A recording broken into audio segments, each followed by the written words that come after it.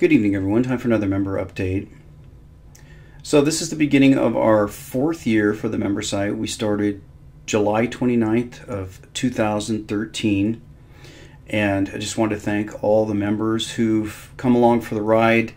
It's not the biggest site in the world. I apologize for the recent problems we've had because of the subscription renewals, but it's a nice community. I really enjoy it because there's a lot of input and a lot of people contribute, and so that's just been a very enjoyable thing for me to have people that I can talk to who are like-minded. Not exactly like-minded, don't have to agree with me on everything, we don't have to agree about everything, but somewhat like-minded. So just once again, thanks to everybody for supporting us. It's been very enjoyable, and hopefully it's going to be more exciting in the future. Now, I want to take you to the silver chart, and you can see that the trend line that we're looking at here is very strong. It's very well established.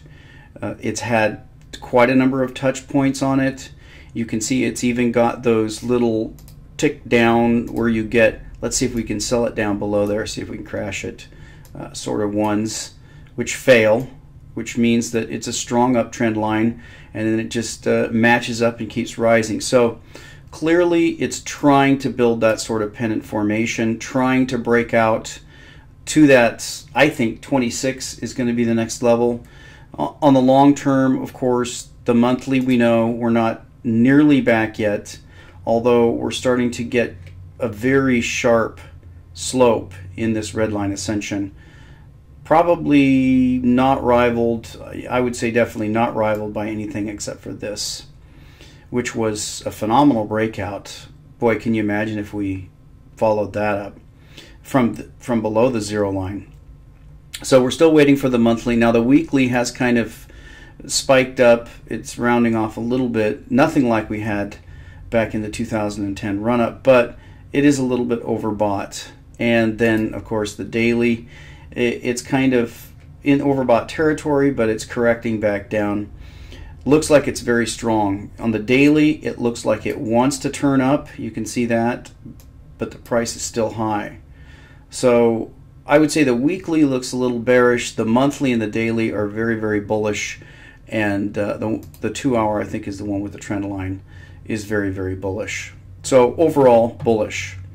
So I wanted to take you to the debt to the penny. This is one I frequently cover, and we're approaching the doubling of the debt under the current administration. Now, I took this back to the swearing in of George Bush Jr., and we know he did 8 years, and pretty much we had a doubling of the debt there. You can see it when he was sworn in. I think it was the 19th or 20th of January 2001. We were about 5.7 trillion in debt.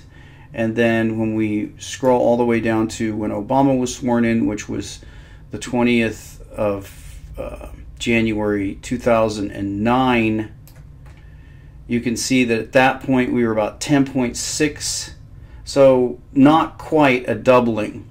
So we go from there to where we are now. We were at 10.6 trillion in national debt. A doubling would be 21.2 trillion.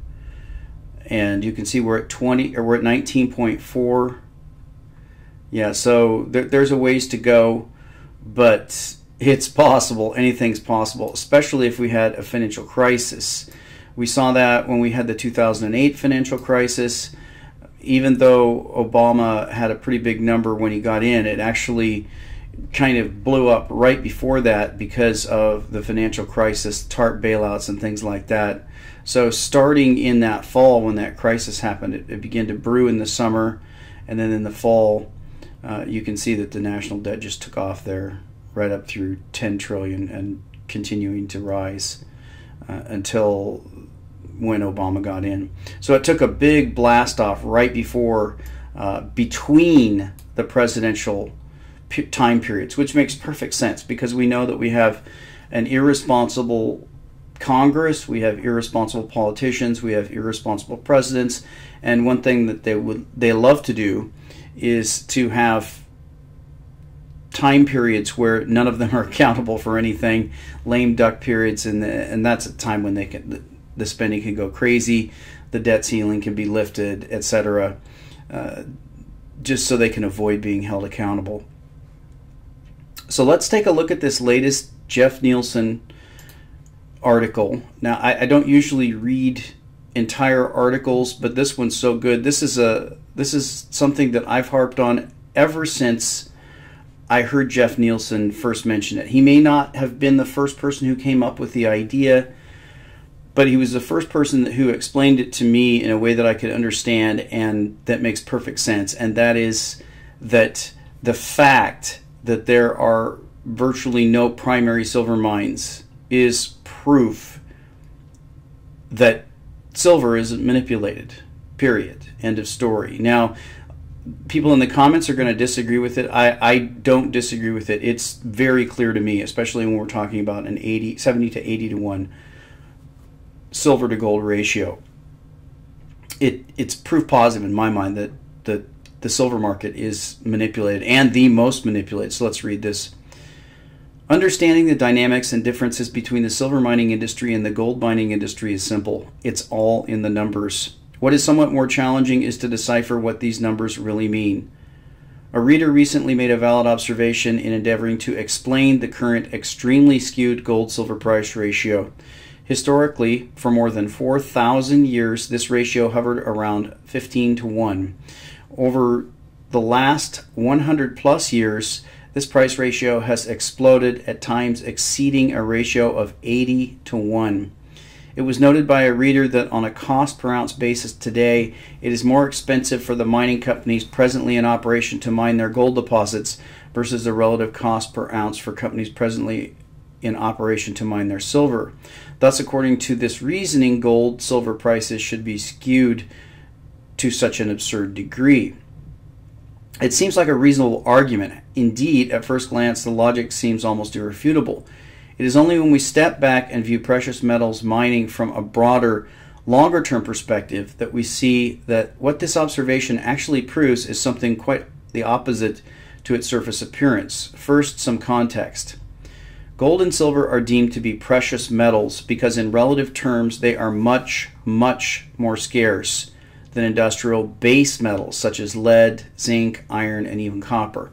However, gold in particular is found in most regions of the world in varying concentrations. Silver, for reasons known only to the geologists, is more abundant in the New World, North and South America. On average, silver exists at a 17 to 1 ratio versus gold in the Earth's crust. Humanity has mined these metals for well over 4,000 years. Until approximately a century ago, the world has always gotten most of its silver from silver mines.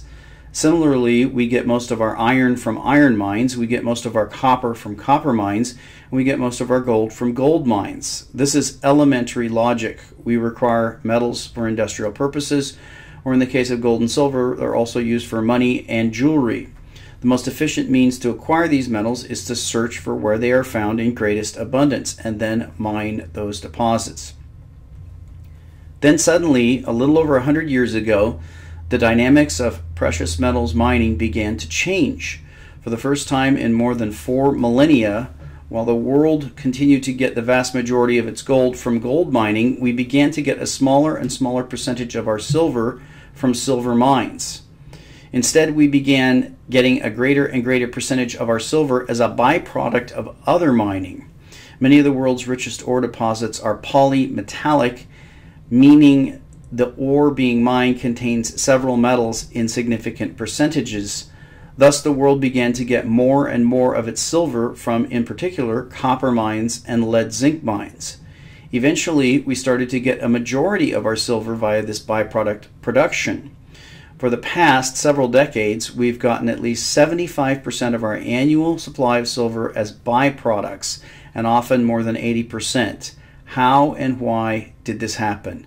It's all in the numbers. And you can see here, this is the very, very famous silver price in 1998 dollars chart. This chart goes from 1344 to 1998. And it also has, in gold, is the gold-silver ratio. So this is the main chart that he's going to be citing.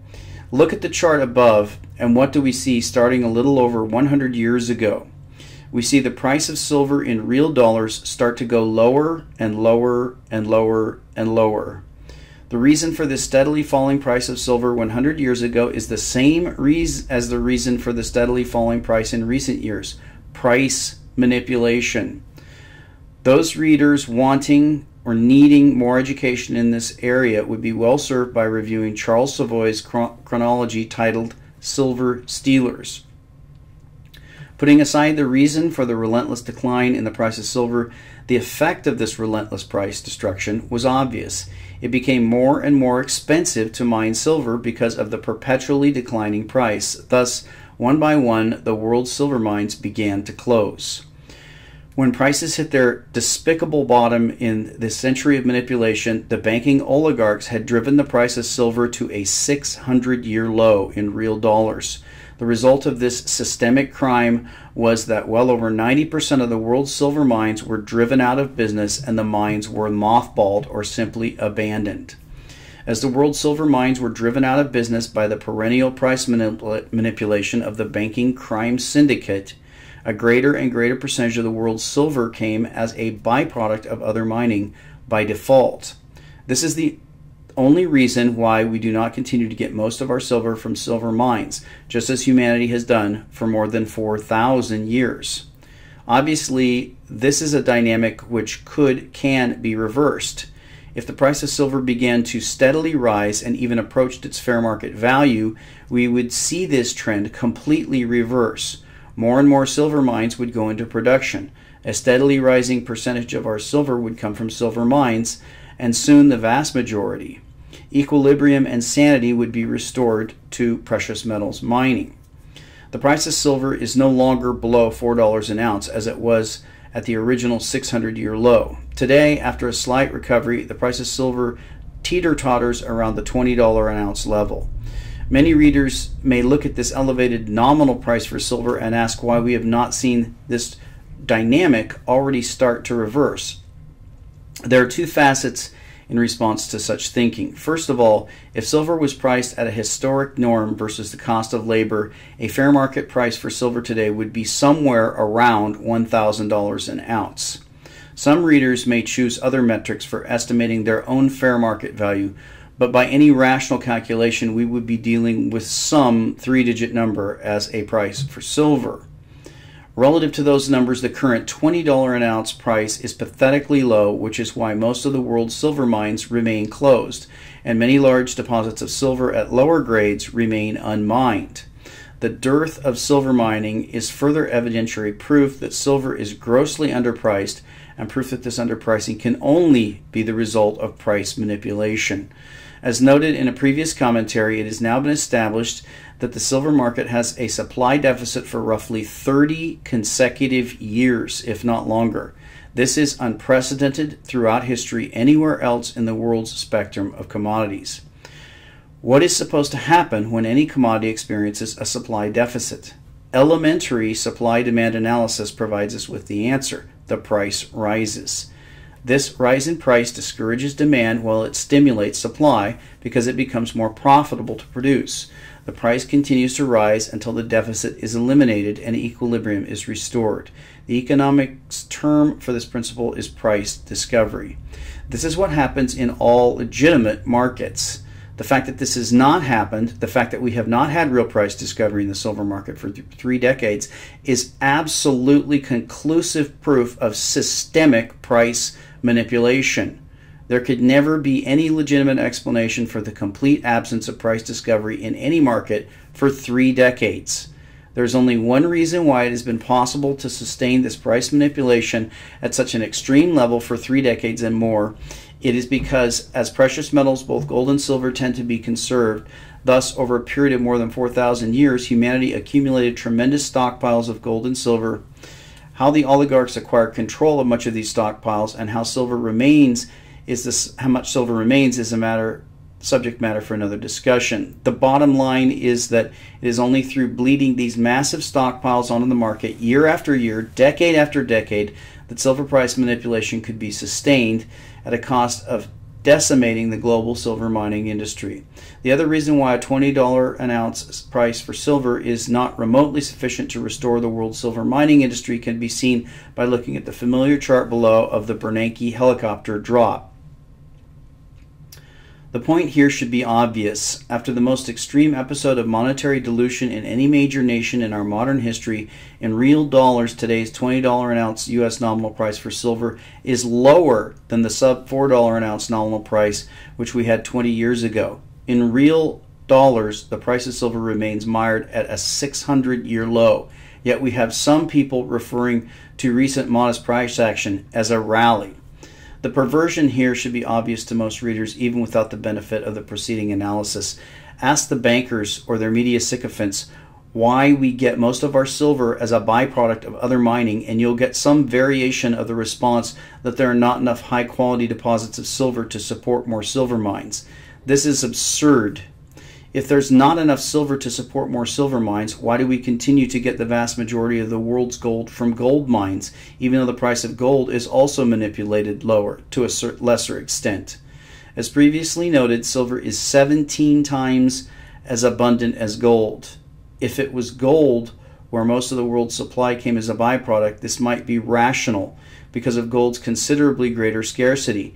There can be no rational, legitimate explanation as to why we get most of our gold from gold mines, while the same is not true with silver. Price silver at $1,000 an ounce, or price it at even $200 an ounce and keep it there in real dollars, and we would see a return to sanity and legitimacy in precious metals mining. Once again, the world would get the vast majority of its silver from silver mines. The near extinction of silver mining around the world is absolutely conclusive evidentiary proof of the extreme, sustained downward manipulation of the price of silver. Equally, if and when the world once again is getting most of its silver from silver mines, this will be evidentiary proof that silver is at or approaching its fair market value. Until we see this occur, we will continue to have irrefutable proof of the criminal price manipulation taking place in this sector. That's Jeff Nielsen. Excellent, excellent article. I couldn't agree more. Silver is still the most manipulated commodity on the face of the earth. A $20 price, to me, yes, that is the equivalent. I showed you the national debt. Since that price low in silver, yes, the national debt has gone up roughly fourfold, but silver's gone up fivefold. But if we start looking off balance sheet and other places, then I'm sure the increase is at least as much or more in the price of silver. So that's just a kind of back of the matchbook argument to show you that we're still hovering at those near $4 lows, 600-year price lows for silver, and moving forward, I think we're going to see some explosive price action. And we'll talk to you next time.